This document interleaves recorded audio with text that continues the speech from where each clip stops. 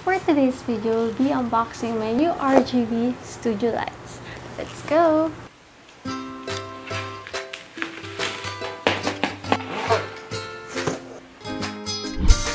First of all, this video is not made for bragging, but I want to help other people na makahanap ng good investment na studio lights or vlogging lights. Hindi rin naman ako expert pagdating sa mga equipment like camera and lights, but experience is a good teacher and sharing is caring. I also bought a tripod kasi sinukuan ako nung luma ko. Buti nga naka-survive pa siya nung college. Anyway, lahat ng to binili ko sa Shopee. Mga descriptions niya lalagay ko dito sa screen and yung mga links niya will be down below. I'm excited to open these babies. So let's begin sa tripod. Tripod muna tayo.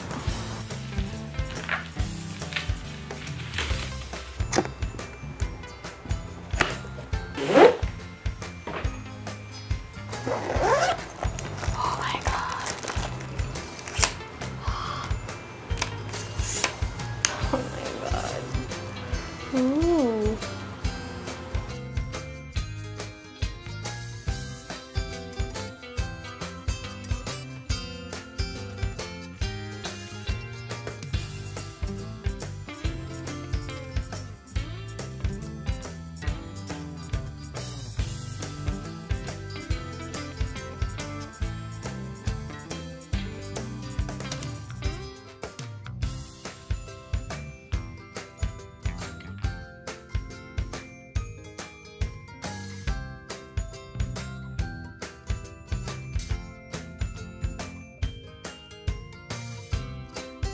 Nakakatuwa sa panahon ngayon na one click away ka na lang sa lahat ng gusto mong bilhin. Samantalang dati yung first tripod ko, sa CDR King ko lang siya binili kasi yun yung pinaka accessible kasi maraming branch dati ang CDR King and yun din ang pinakamura that time. Kaya ngayon, I'm so happy with this investment and yeah. So, naman natin na-open ay itong light stand. Hindi siya kasama dun sa lights na binili ko kasi hindi ko alam kung bakit walang light stand yun. Pero, ito, sa local seller ko lang ito binili and ang mura niya. Okay, let's open it.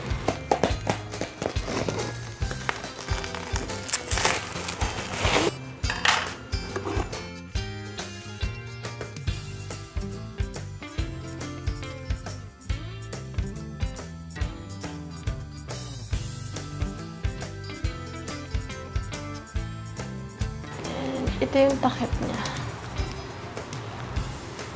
Punta na tayo sa pag-open ng lights. The moment of truth. Ito naman ang bubuksan natin. Dalawang binili kong lights kasi may rules sa pagla-light ng object.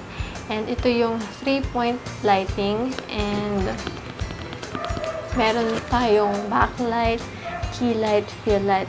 This picture will explain everything. Wala akong backlight, bahala na yun. Hindi ko muna siya problemahin. Let's start.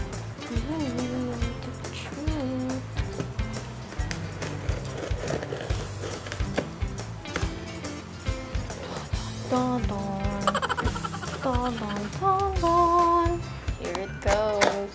Tignan natin loob.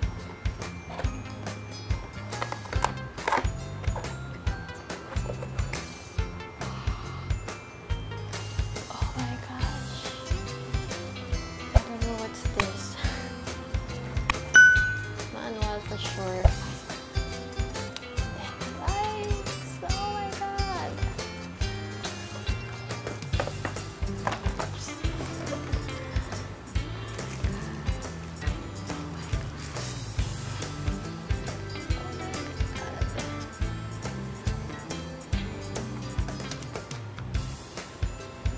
Ooh, that's so cool.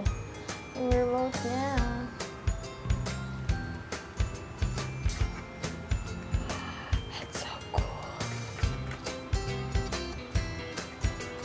Okay, let's put it down.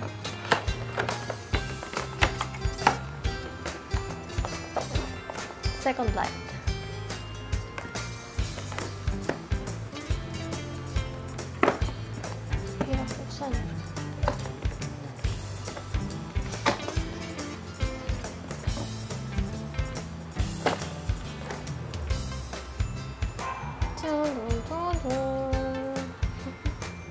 I got the package 5, yung may kasama ng battery kasi alam kong magagamit ko siya pag nasa labas. And the original price of this product is 4,600 something and naka 20% off siya.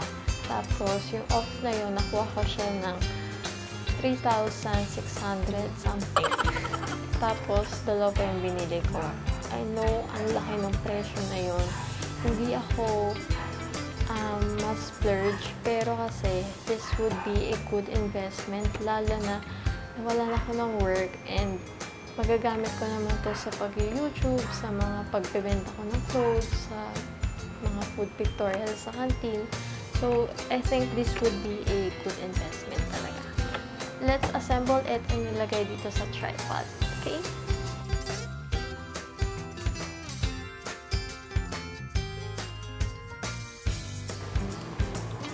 Yay! Lord, thank you.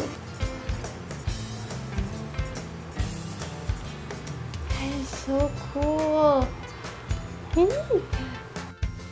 Try naman natin siyang naka-AC. Ang gaano AC na to, guys.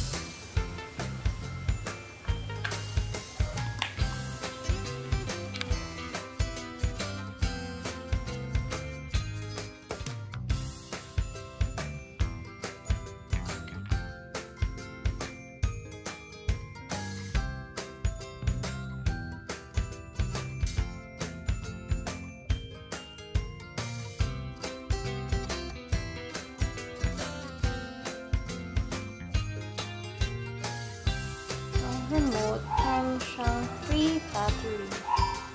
Inalis ko yung battery kasi hindi siya nawawala pag may, hindi siya na-off pag may battery. So, para mas okay at tipid, inalis ko na lang.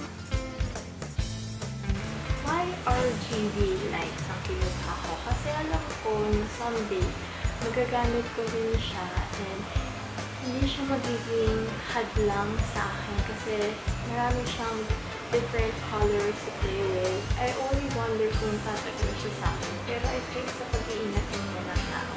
Ito na yung RGB lights.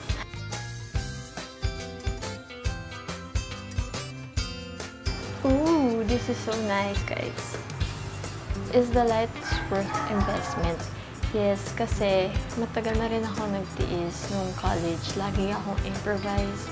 And having these lights, it creates a good quality photo and video. So, I'm really happy na pinurchase ko siya. And I'm hoping for more projects with these lights. Yung huling sahod ko, may pinatunguhan. And yeah, sisipagin na ako mag-create ng more videos, mag-picture-picture. If you guys are interested in more travel videos, here are some of my videos that you might be interested to watch.